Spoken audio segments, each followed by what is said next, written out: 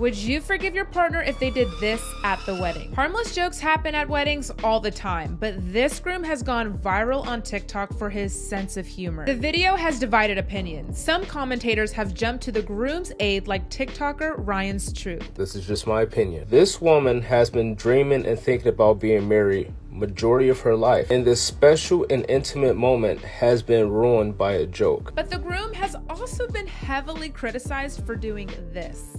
And Douglas, go ahead and read your vows to your beautiful.